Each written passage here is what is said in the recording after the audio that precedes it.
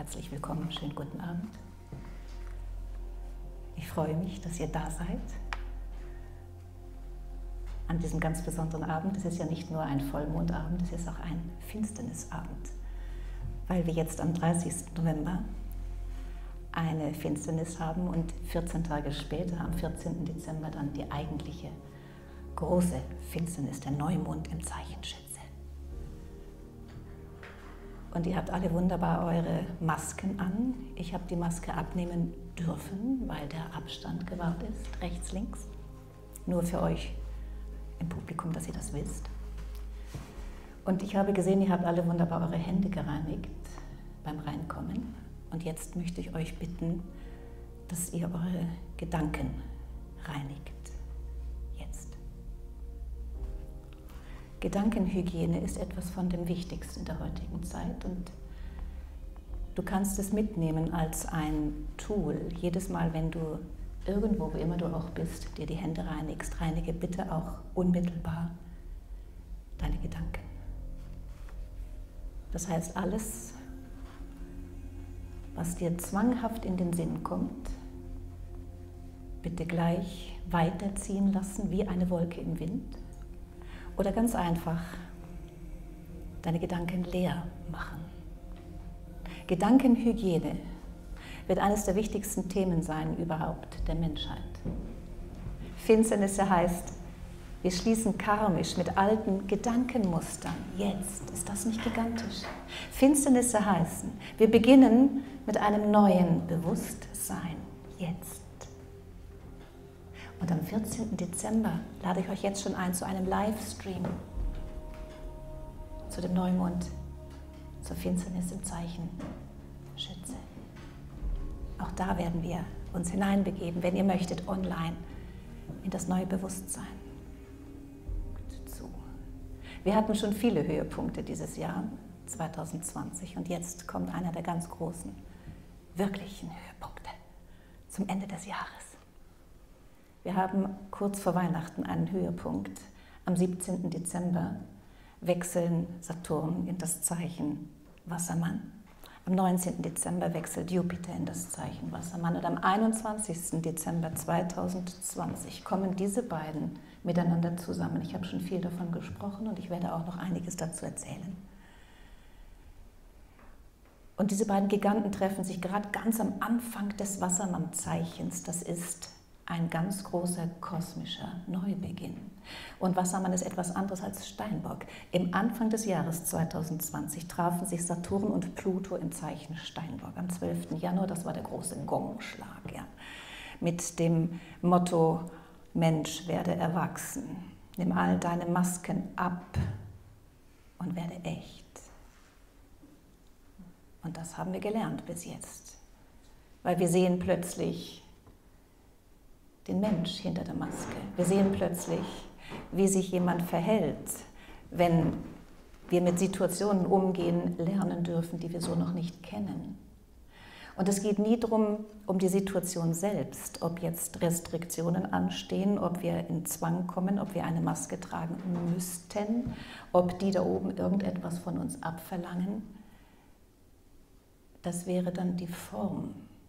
Jetzt geht es um ein neues Bewusstsein. Es geht mehr darum, jetzt immer mehr zu erkennen, wie gehst du mit der Situation um?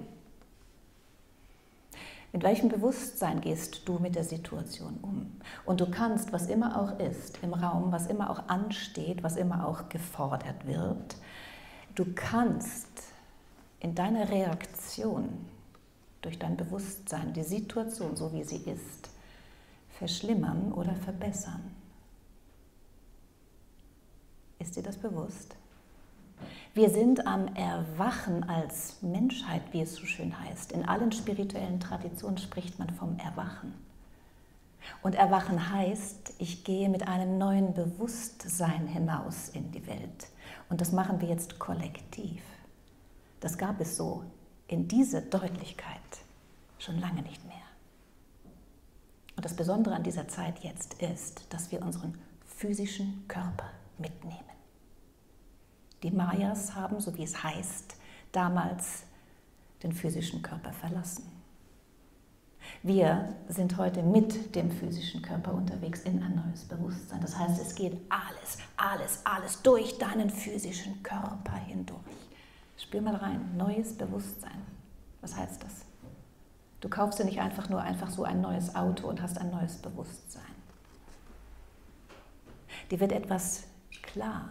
Du wirst etwas verstehen, du wirst etwas verinnerlichen über den physischen Körper, du wirst deinen Groll erkennen, du wirst deine Wut erkennen, du wirst mit all dem, was du bisher maskiert hattest, konfrontiert, um es in Bewusstsein zu führen. Das ist ein wunderbarer Prozess aus der Sicht des Universums.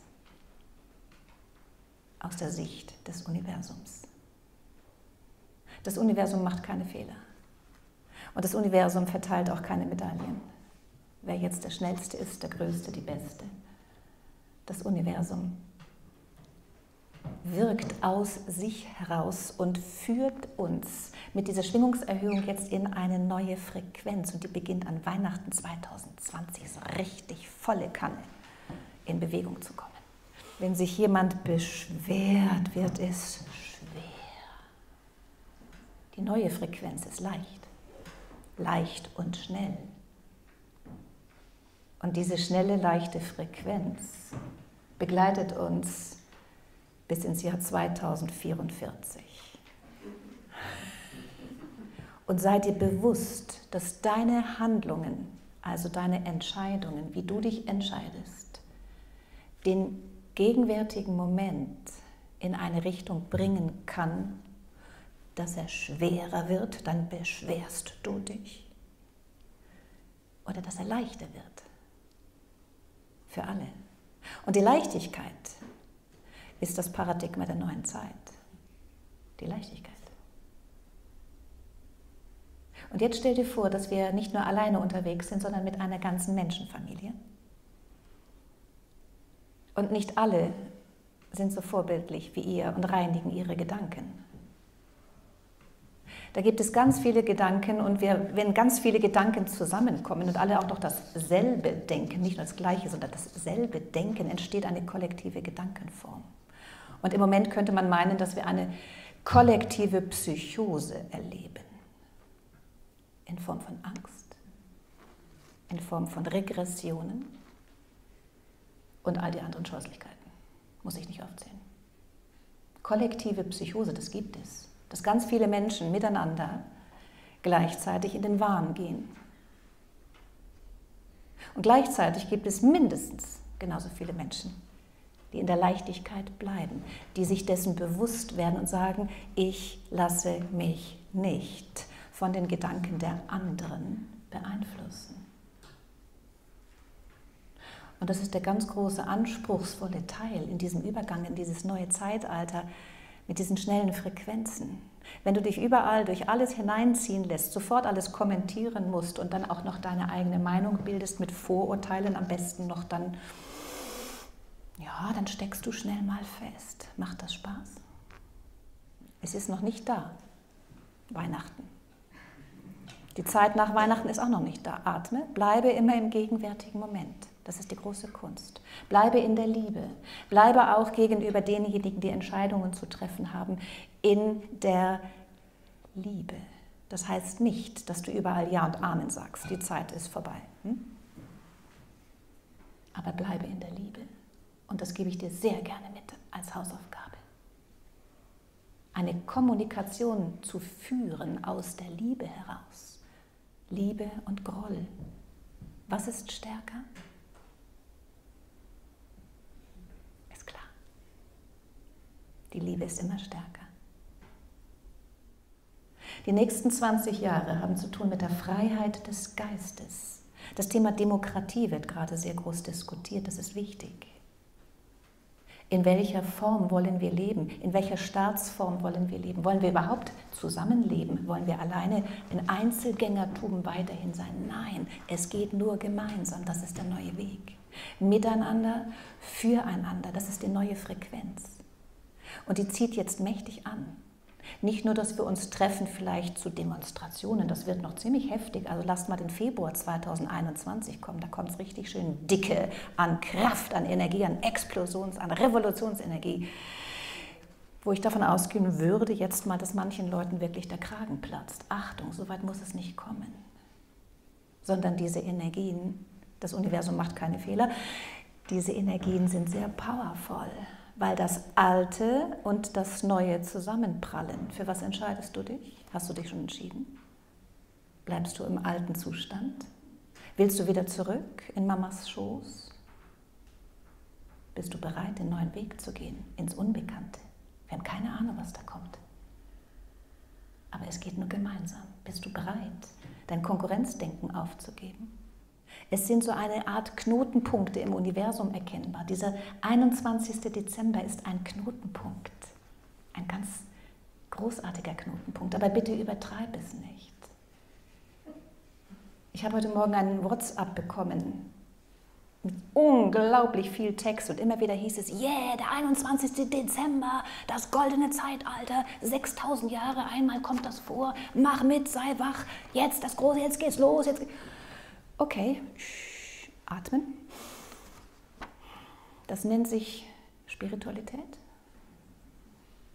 No way. Was heißt spirituell?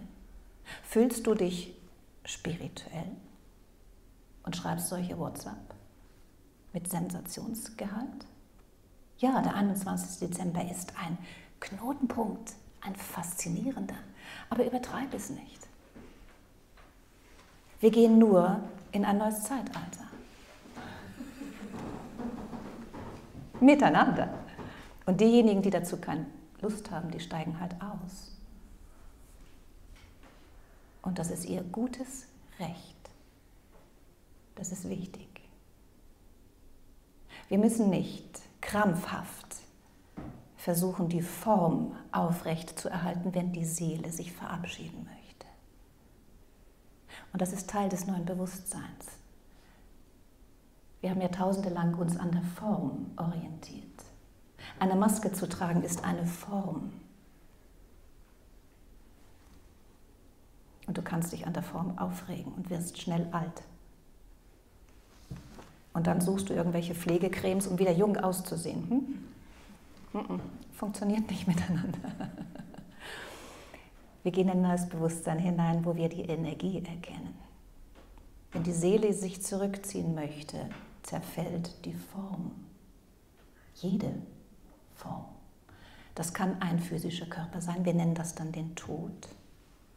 Das kann eine Idee sein, ein Projekt, wo die Seele sagt, es ist okay, es hat jetzt keine Kraft, dieses Projekt. Und das Projekt zerfällt. Es kann die Berliner Mauer sein, die ganz einfach einstürzt, der sogenannte eiserne Vorhang, weil die Seele dieser Idee sich zurückzieht. Es hatte sich erfüllt. Traust du dir selbst zu, einen Schritt ins Neue zu gehen? In der Psychologie nennt man das Selbstwirklichkeit. Spezielles Wort, he? Selbstwirklichkeit. Das ist ein ungebremster innerer Optimismus, dass du weißt, ich kann mich selber organisieren. Innerhalb der Rahmenbedingungen, innerhalb meiner Möglichkeiten. Selbstwirklichkeit. Setzt Verantwortungsbewusstsein voraus. Das haben wir dieses Jahr lernen dürfen. Flexibilität, Toleranz. Und bleibe in Beobachtung deiner Kräfte. Du kannst es fühlen, wenn du Kraft verlierst, indem du dich ärgerst, indem du dich über irgendjemand aufregst. Ist es das? Die Wahrheit? Und es werden immer mehr. Mit Beginn des Wassermann-Zeitalters, kann man fast sagen, dieser Frequenz für die nächsten 4 bis 2044, werden wir uns in Gruppen so organisieren, dass wir uns die Freiheit des Geistes nicht nur zurückholen, sondern sie leben werden. Aber das geht nicht, wenn du anfängst zu motzen. Wenn du anfängst zu übertreiben, wenn du anfängst mit oder weitermachst mit Sensationslust, wenn du überall nur dort hereinklickst, wo die Horrormeldungen sind. Ja, klick ruhig drauf. Du gibst diesen Energien deine Energie.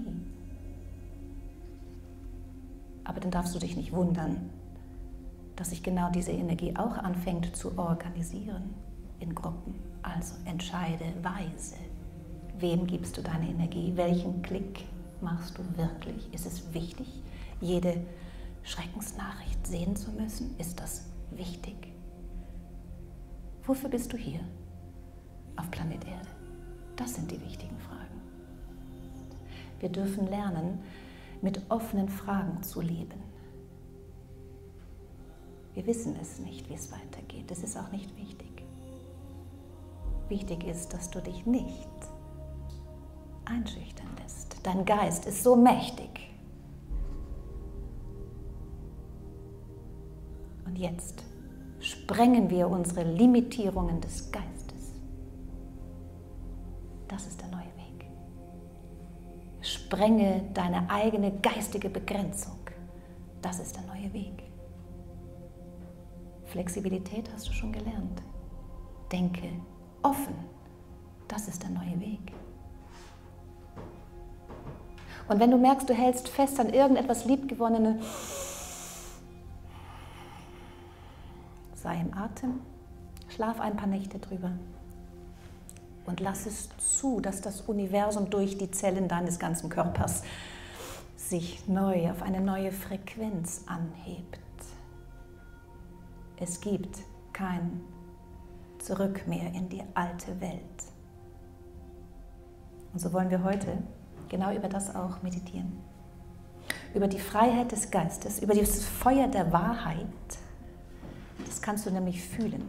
Wenn so viel gesprochen wird im kollektiven Mentalkörper, in der kollektiven Psychose, so viel Gedankenszenarien laufen, Verschwörungen. Ja, wer macht denn das? Das hat mit Spiritualität null zu tun. Es ist pures Ego. Spiritualität kommt von Spirit. Und der Spirit meint den reinen Geist. Der reine Geist, purer Geist. Hast du das schon mal erlebt? Purer Geist durch dich. Purer Geist macht plötzlich auf einen Schlag die ganze Situation klar für diesen Moment. Erleuchtet dein Denken, purer Geist. Spiritualität ist erleuchtetes Denken. Und dadurch, wenn du das immer mehr übst und übst und übst, kannst du die Frequenz des neuen Zeitalters halten. Wir werden zu Frequenzhalterinnen und Halter. Gehe nicht in die Aggression oder in den Krieg. Und wenn schon, dann spüre, dass es dein eigener innerer Machthaber ist, der dich voll im Griff haben könnte. Atme. Der reine Geist kommt nie mit Vorurteilen. Der reine Geist ist einfach klares Licht.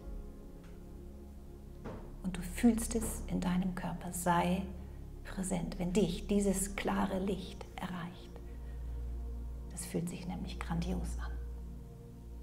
Und das ist die Wahrheit.